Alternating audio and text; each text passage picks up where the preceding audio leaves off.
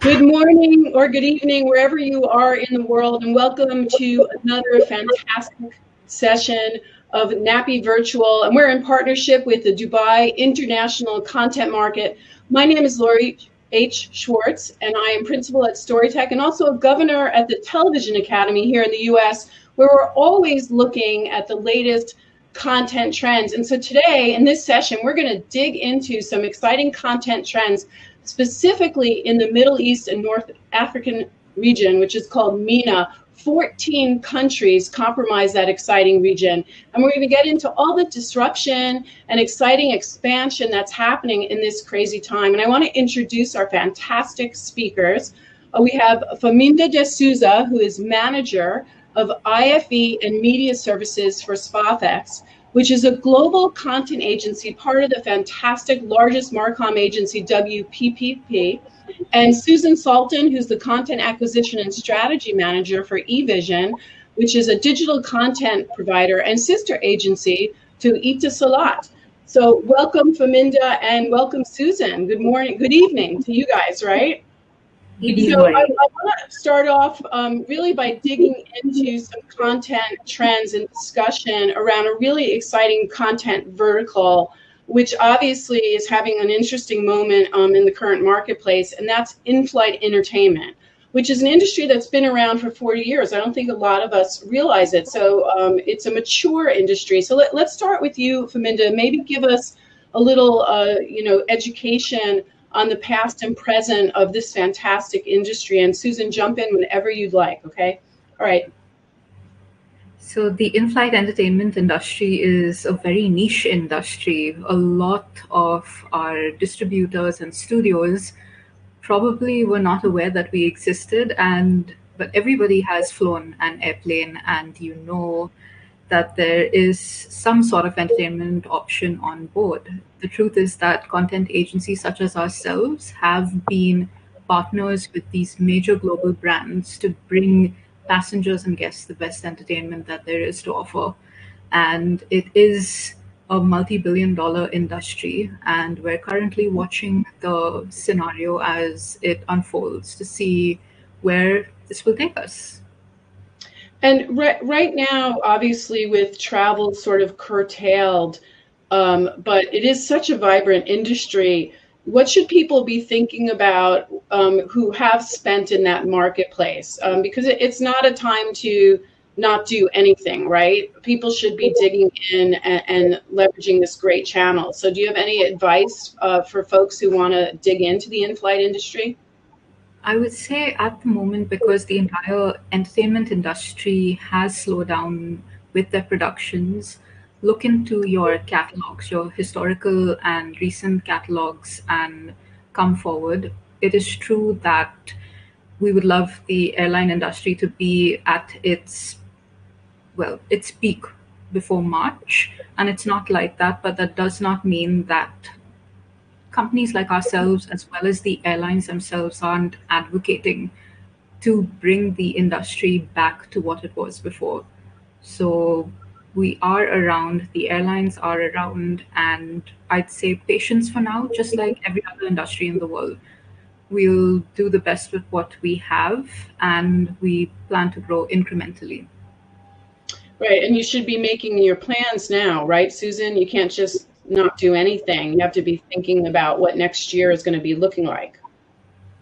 Yes, that is definitely there. To be honest, what we are going through right now, somehow it was another door opener for us as a content provider and producer. It was a way for us to develop more despite all the difficulties we're having around us, especially in Middle East, because we always had limitations when it comes to the content and when it comes to the digital content and streaming. This period actually encouraged each and every person in this industry to look at it in a bigger way. There is a lots of plan for 2021, and there is I can bet as a content person is going to be even bigger and bigger. We're getting in some questions. I just wanted to do a little bookkeeping here and just say that if you have a question throughout today's session, please type it into the chat, and we'll be circling back on all of that on some Q&A. And before I dig into any questions, I was wondering if you ladies could also help us understand the MENA region, which is, again, the Middle East and North Africa, which comprises 14 countries again. Tell us some trends about MENA. You know, what is at the heart of this fantastic and diverse region? In MENA, actually, we had only one source of content, that was the free-to-air channel. And things have been progressing and changing in the last 7 to 8 years. So we are growing in MENA when it comes to the content and a way to actually enjoy the content and entertainment industry. At the moment, due to the digital introduction in MENA, we are looking for diversity, definitely. We have lots of opportunity actually to explore. I can say I'm proud to say we are brave enough at this period actually to experiment in our scripts, to actually discover new talents and new casts and new directors.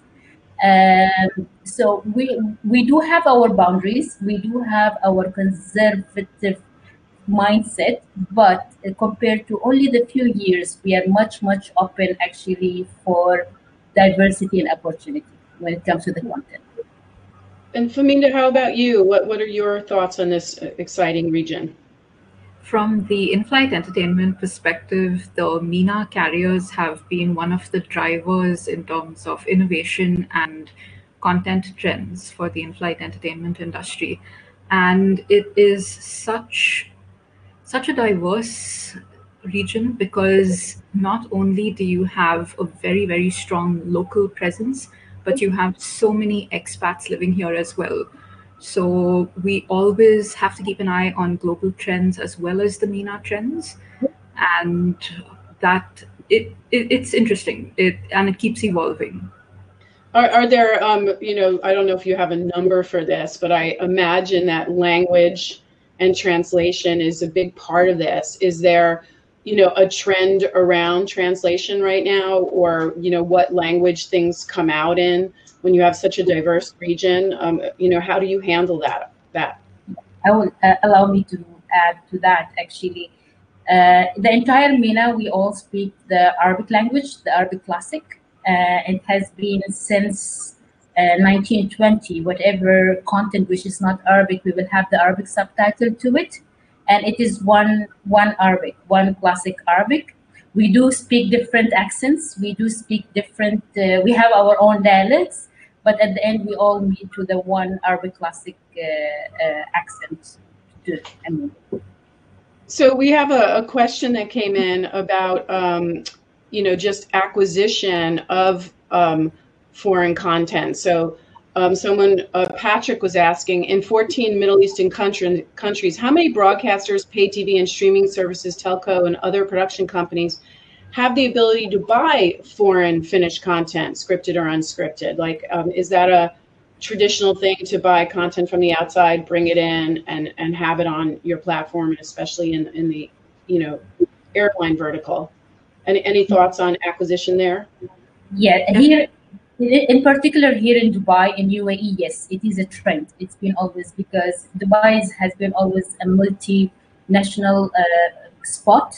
We always actually had, it's part of our KPIs to acquire and understand the trend of non-Arabic content, to maintain actually the expat number in the region, and to but to be very particular, Dubai, it is a very small portion of the entire MENA. Still, as of today, the Arabic content it's higher important than the Western content. Than Western content, and is that the same case going down the funnel with the airline industry? With the in-flight entertainment industry, we have to keep a broad mix of not only local content. So, for example, if I was to say there is this Middle Eastern carrier that we look after, they have content from almost every part of the world. because when you look at the demographics flying on board, they are usually representative of almost all the nationalities of the world. So we do work with a lot of foreign language content and a lot of Hollywood content as well. The big studios have well established sales teams with the in-flight entertainment industry. So we look at everything. Right, so locally more regional, and then as we get into in-flight, we obviously globalize. And just some more questions on this. We have an exciting chatty audience. This is from Beatrice. She's wondering, in terms of kids content, are there great opportunities in MENA? Are digital platforms more suitable for foreign kids, or is it better for free or pay TV? Are there any trends that you're seeing in children's content, both from a top level and then into in-flight entertainment? Kids content is always at the top of the list. Always, it has been always at the top of the list. And obviously, in MENA, we always require the kids content to be in Arabic. But out here, we dub everything in Arabic. We have all kind of international kids content in the region, and everything is almost dubbed in Arabic or subtitled to Arabic. I mean, it depends. If any content actually targeting above 7, we can have it subtitled in Arabic. Below that, always it's dubbed in Arabic. And majority of the kids content actually, it's without dialogue, so it has been always suitable. But it's always on demand kids content. And is there a lot more consumption happening on digital streaming platforms? Are kids watching it? Like in the US, there's a lot of actually, tablet consumption outside of that broadcast TV scenario. Is that the case in trends in MENA as well? It's the same trend in MENA. The trend in MENA, in all the digital platform, kids content actually one of the most important category we focus on. Oh, interesting. And then from an in-flight entertainment perspective, I know having a 10-year-old who I've schlepped all over the world, that in-flight entertainment is key. So are there any trends around kids for you? I'd say there are seasons for kids content only because we don't have so many kids flying. So during the summer holidays or the Christmas holidays or any other holidays, there would be an uptick in acquisitions for kids content, but otherwise only because it's primarily adults who fly around for business or leisure. It would be non-kids content, but family friendly. Family friendly, right, but not specific to kids. And let's talk a little bit about acquisition trends in the current time. It's 2020. We're in the middle of this pandemic again. Are acquisitions going to be picking up soon as we head closer to 21? Have things slowed down a lot right now as we're all in this pause mode? Are there any trends around acquisition right now that you could share with us? And you mean looking at the situation, the current situation? Yeah. Okay. The current situation did actually play a big role to modify our strategy, but that nevertheless never reduced the importance of acquire aggressively. The importance of the acquisition went even higher at this period of time. Yes, and actually, as a content person, I'm really happy to see it going higher despite all the challenges. And the challenges is not always it's about the cost or the budget. It has been challenging from every angle, actually. But no, we are still, as a digital platform, we still have to acquire aggressively, and we have to always think about our programming strategy even more than the acquisition. And that is going to help us to carry on for 2020 and future. Do either of you see any trends around genres? Faminda, is there more popular genres in an in-flight entertainment scenario? Are there any genres that always do well in MENA? Here, I think there are trends right now, and we went through a live musical thing in the US where all the networks were doing a lot of live musicals. are there any genre trends in your world? Funnily enough, comedy continues to do very well before, during, and probably even after this whole pandemic. Yeah.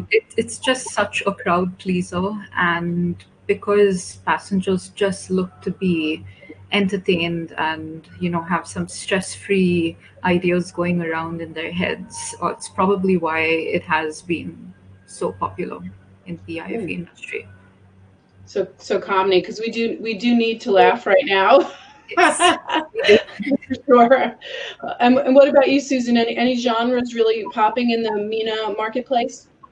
Again, comedy plays top of the list. Comedy is a very important, and it is like an evergreen.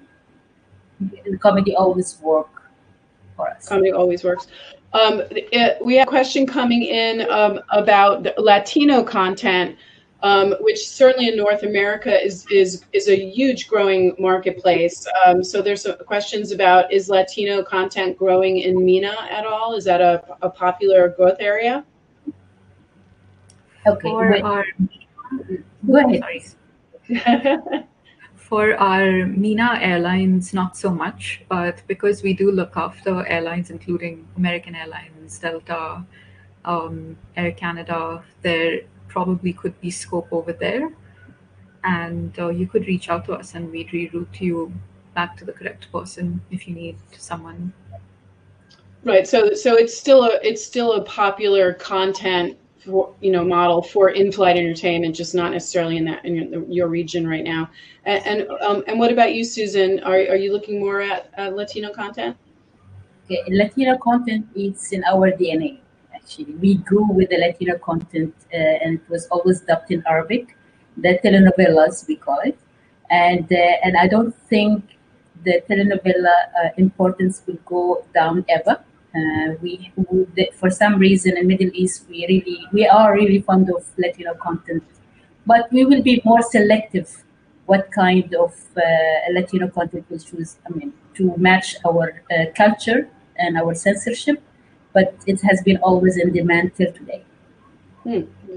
Well, if you were going to be meeting with an international distributor to sort of help them understand the opportunities in the marketplace, what would you tell them? What advice would you give to an international distributor? Okay, when it comes to the Latino or in general? MENA in general. Okay. We are open to all kind of content, and we do have some conservation when it comes to our culture or religion. Okay, so nevertheless, we will try to select that kind of content which actually will not contradict with our culture. But thanks to the digital world, I think we are now more lean than previously, but we will always work on the censorship actually, and we will edit whatever is not suitable for us.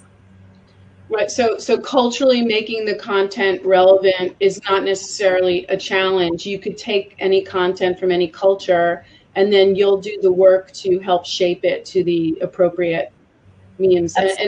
And from the in-flight perspective, is that the case as well? Are you reshaping content to be culturally relevant?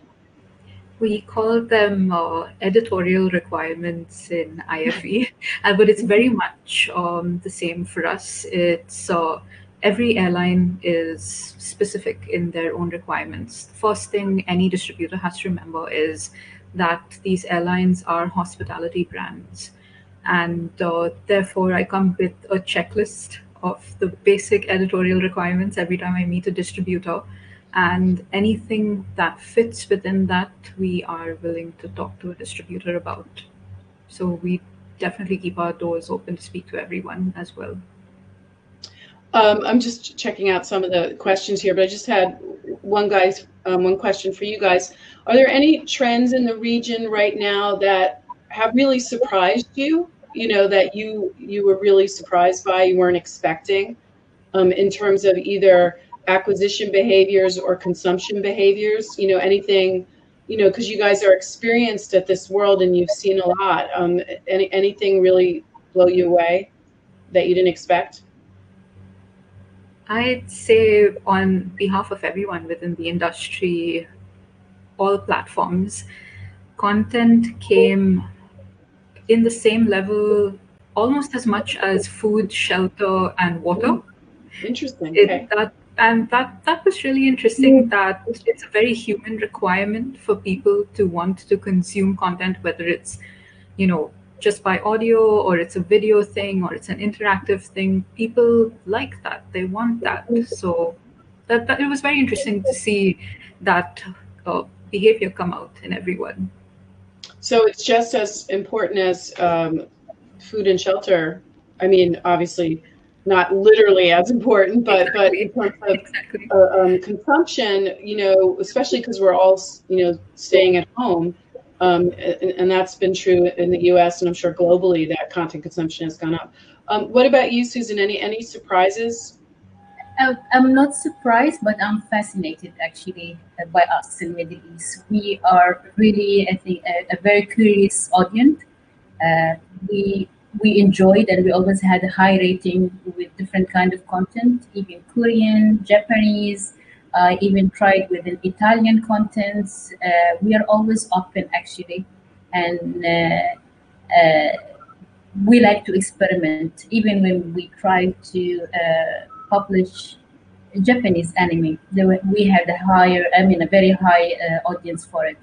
So I think we are really looking for something different, and we are really into entertainment, and it's part of our life.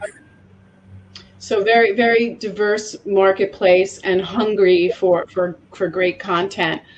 Some questions coming in. What are the who's purchasing content in the Middle East? Is there a particular type of network studio? Are there any trends in who's doing the most acquisitions? I'm not sure if I'll be able to answer or I understood the question, but basically each platform will have its own department which is dedicated to the purchasing. Whatever, like the network or the pay channel or even any digital platform, and I think the same comes to the end flight.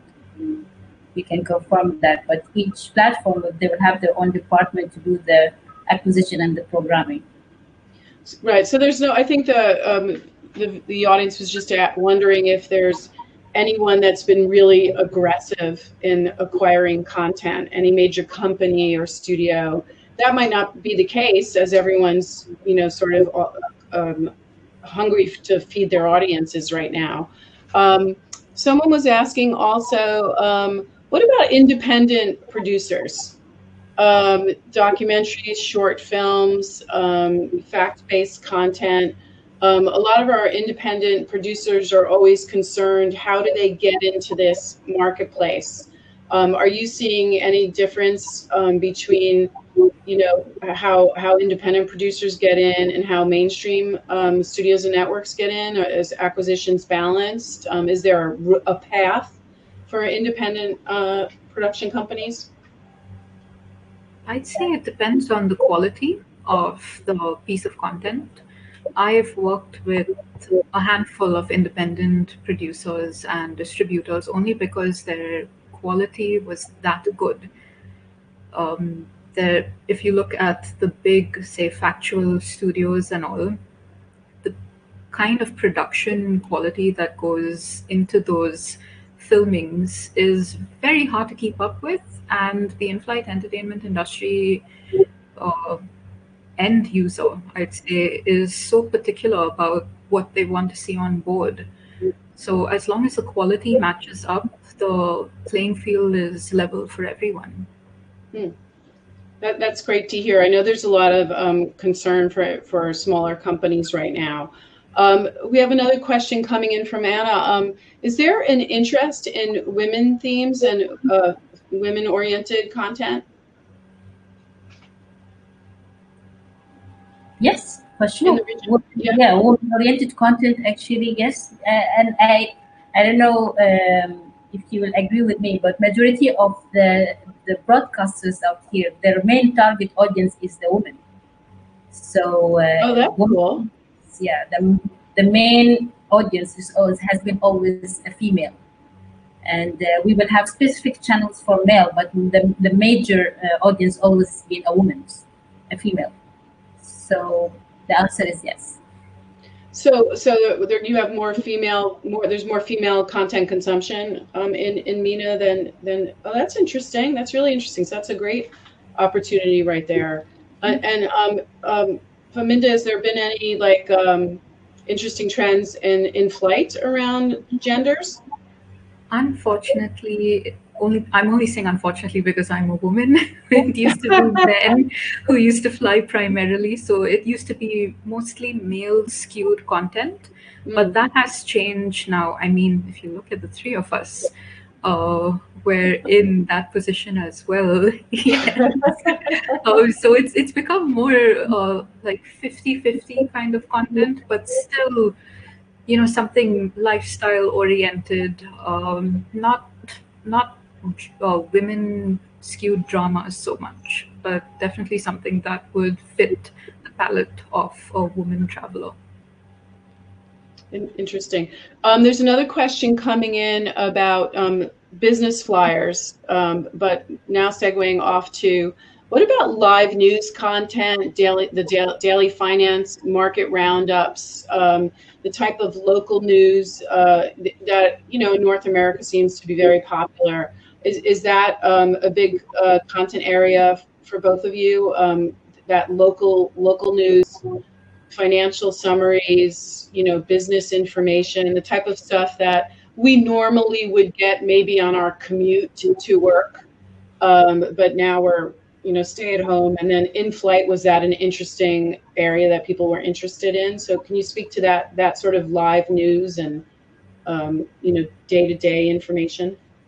The technology in IFE has evolved quite a bit, so a lot of airlines are already enabling this kind of thing. I remember on several airlines, was it last year, when they had the Rugby World Cup, that was streamed live on board planes. So there is a scope for that, and it has already been done. Big channels like Euronews, BBC, and all do have feeds into some airlines. Yeah. And Susan, how about you? Are you acquiring programming in that area as well? I don't acquire that kind of content, but if the question is, do we have scope here in Middle East? Yes, it is. We have the live streaming, whether news, whether sport, is one of the significant content actually in Middle East. So interesting. You have such a exciting audience who has so many questions for you guys. So some more questions about that translation piece that we talked about before. You had said that everything is in Arabic, but I guess there's some questions around if content's coming in other than English, would clients be willing to pay for the cost of subtitles, or where does that budget line for translation happen? And is that something that someone coming from non-English or non-Arabic speaking countries has to think about when they bring content to you? Okay, there is no fixed term when it comes to the language. There is no fixed term, but yes, there is so many different models. We dealt with it in the Middle East. Either the broadcaster or the platform, they will invest to translate or to do the subtitle, or actually the provider or the aggregator, he is willing to do the subtitle, and he will be the owner of these subtitle tracks to sell it somewhere else later. Oh, okay. So if you take on the cost, then at least you can make it up later when you pass it on. And what about you? Is that true in in-flight as well? Unfortunately, not so much, but there is one exception. We do a lot of something called Bollywood Arabic films. That's only because Bollywood has been such a popular genre over here, and that kind of content is readily available, so that would be easy to pick up. But we wouldn't necessarily translate something or get something, maybe something subtitled, but that would be completely up to an airline if they would want to do that. Well, there's another question about that. Is subtitling more popular, or is dubbing more popular, or does it just depend on the type of content that we're dealing with? Equally popular. The more accessible content is, the better it travels. So I'd say equally popular, but it would have to be available because it's quite resource intensive to do. To do either and both. What about you, Susan? Is there one that you're leaning more in the direction of? The subtitle is the trend and the habits. It's the first thing we actually grew with it. So the subtitle is number one, and the dubbing actually it's a new trend. Started on the 80s, then it disappeared, and again at the beginning of the 2000 brought up again. But subtitle is the first. Subtitle is the first one. Okay, cool. Some more questions. We'll take one more on lifestyle, on content and genre content. We have someone asking about lifestyle content. Is that also as popular? You guys mentioned comedy. We talked about children's content, and obviously having to make things culturally suitable. But lifestyle content, is that popular in your region? Yes, definitely. We all like to keep up with the trends, so definitely. Yeah, I mean, that's actually when you fly is a great chance to find out what's happening in the rest of the world. I think a lot of people look forward to getting exposed to global trends in flight. And Susan, how about you? Is lifestyle content popular? This would be talk shows, fashion shows, how-tos, things like that. Yeah, lifestyle content is very popular, but the one which is produced actually or customized for the audience. We do acquire lifestyle content, but it was never the must to have. It was always the nice to have. What is must to have? It is produced lifestyle content. So Very particular to the region. yes. Right, so it really has to have a local piece to it. And let's take a step out now for a minute on trends, and we'll circle back to them because the audience here has so many questions for you ladies. But one question about, look, we're in the middle of this global pandemic, and we're at a wonderful festival right now for content. What's happening with virtual versus face-to-face meetings? Like, how important is it and how disruptive has it been not to be able to sit down in person and have sales conversations? Has there been an evolution in your process for acquisition and sales here, and really in explaining all these great opportunities that you're sharing with us right now? I think for us, it's been a little harder because we do the rounds of all the major markets in the world. And there's nothing like two parties coming to the table and saying, this is what we have and this is what we expect. It's so much of an opportunity to be able to ask the questions, see the marketing collateral, come up with new ideas on the spot.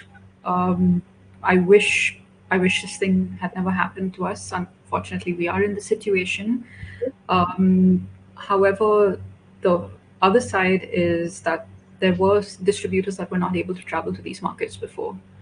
So things like this webinar, where Laurie, I do not know if I would have got the chance to attend one of your webinars before, but it's been an opportunity in a way. Right, you get to see my office. And Susan, what about you? Has it impacted how you connect with your customers and content producers? For me in particular, it was not as a bad challenge. It's a new way actually to deal with it, because from the start I had to deal with content providers who are actually not close to me, or they are based on where I'm based. Majority of my content providers and producers, they are either in Egypt, mainly in Egypt or Lebanon or Jordan or North Africa. They were never actually, in my area. So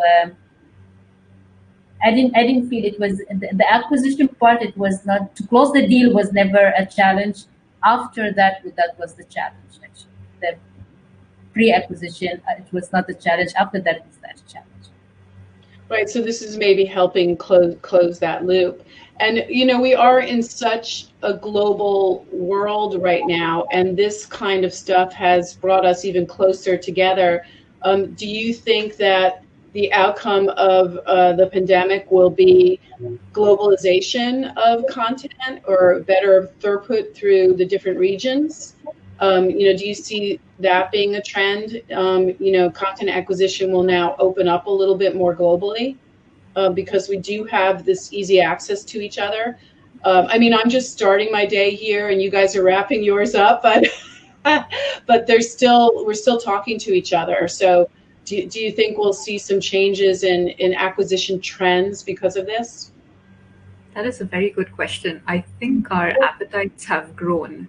So that's one trend that will drive globalization, because one of the reasons, say, for example, I would watch Japanese TV with English subtitles is only because I would have run out of my good Western box sets. So I Right. definitely see that opportunity.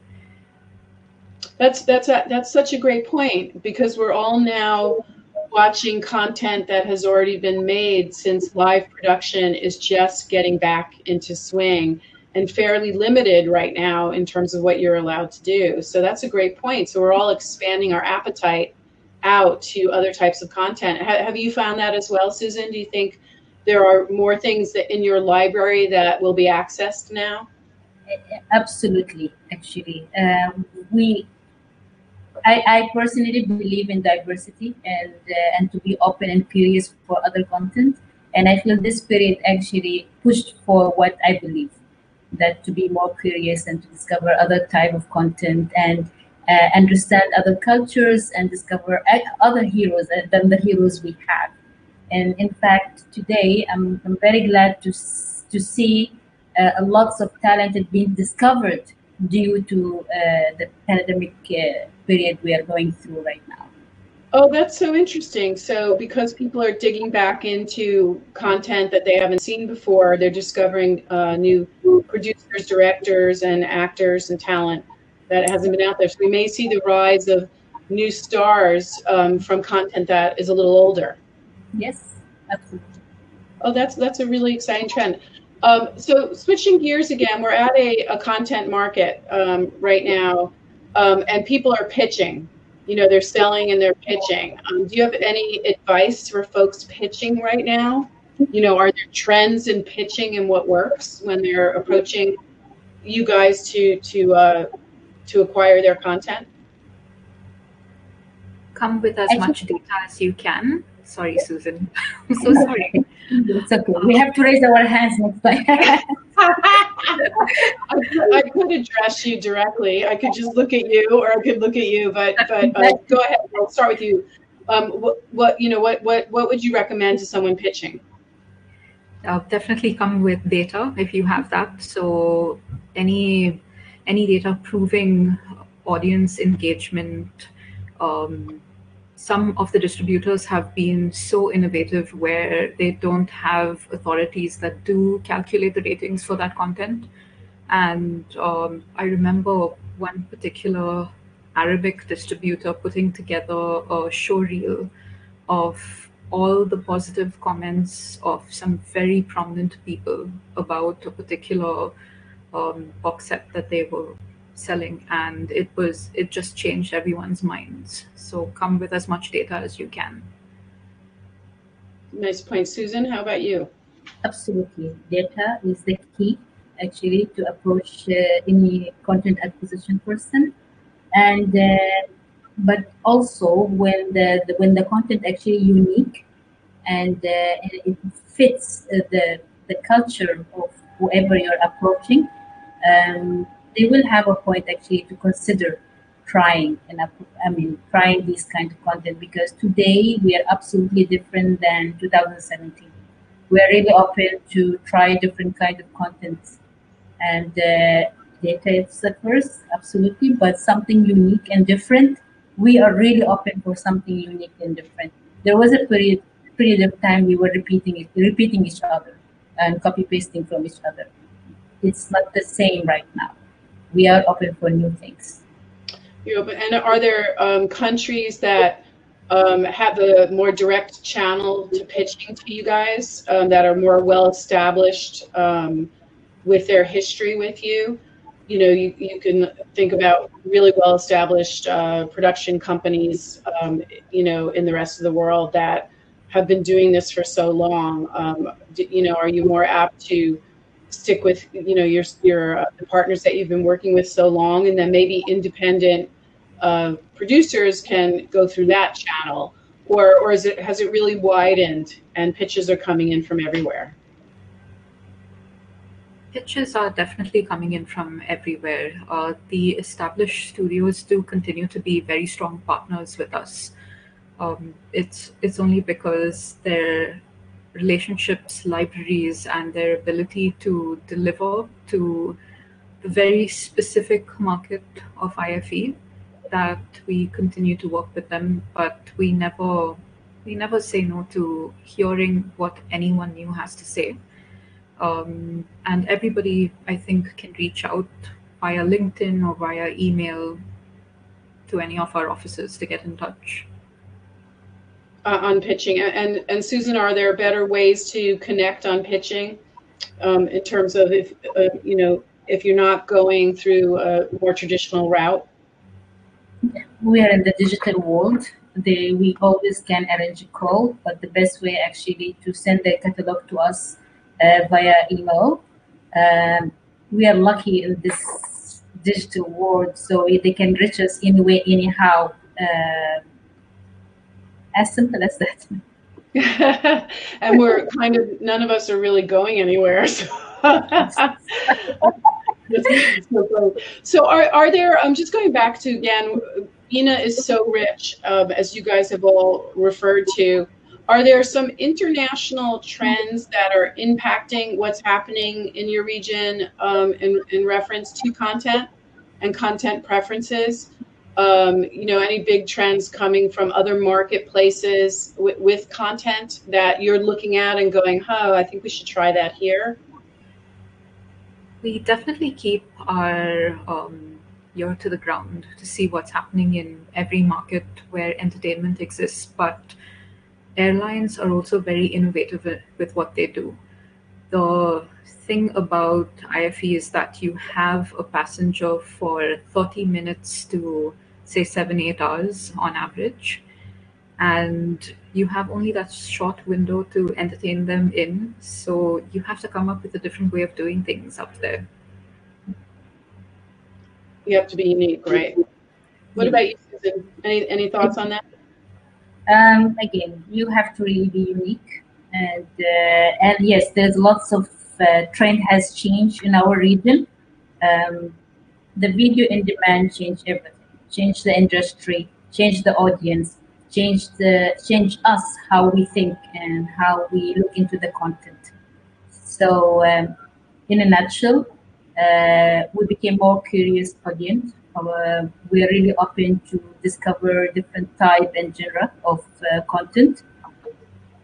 So the key is to have the quality and the uniqueness. So interesting. And one of the big trends in the U.S. right now is user generated content, but not the kind, you know, a long time ago where you know, you would just shoot yourself doing something goofy, but more aggregating genre content that people out there are shooting and then putting it together to create channels. Is that a trend also in MENA where you're aggregating content from users? Maybe it's influencers like YouTubers or folks like that, whatever the channels are in MENA, and then packaging it together. Is that a trend also in your region? Susan, I'm sorry, Susan, why don't you start? I'll help. Susan. I won't call it a trend. Okay, I won't call it a trend, but I would like to highlight that we did experiment that. We did, especially in our region, and in particular in KSA, YouTube and YouTube content is very big, and it has its own stars and influencers. So us as a platform, we did experiment actually bringing these content producers and influencer, and we packaged everything in our platform. We did experiment that. Did it work as we expected? No, but not necessarily because the idea was wrong or the content was wrong. It's something. It's maybe it's not the habit or the trend. Got it. It would be the same over here, Laurie, with IFE. It's it's a nice to have, and it has to be really good quality. And we have used user generated content on some airlines. The thing is with the user generated content, if it's too short, say 5 minutes or 10 minutes, say let's say it's a TikTok video, it's not enough to entertain a passenger up where they would like to put something on for an hour to 2 hours and just enjoy the entertainment. So if that kind of content is, that kind of length, then we'd look into it. So length is also it, and then again that cultural relevancy, what's appropriate for the culture. One last question from the audience before we start to wrap up and get your final thoughts. We have some questions on, are you guys impacted working with and purchasing content from some of the global giants right now, like the Netflixes, the Amazons, those entities that seem to be really owning content right now? Do they play in your ecosystem as well? Yes, let's start with you, Susan. Yes, very much. You're just both so smart. I can't decide who to ask the question to. So. Netflix and Amazon, we are happy to have them here in the region for some reasons. Actually, they did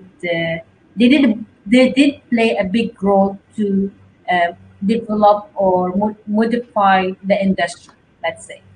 Due to them, I think we start looking at the content in a very different way. Do we work with them closely? Yes, as a telco communication, we do work with OTT providers and video on demand platforms closely. Got it. And what about you? I'd say. Are you getting content? Are you getting content from, all of these big entities as well? The biggies here.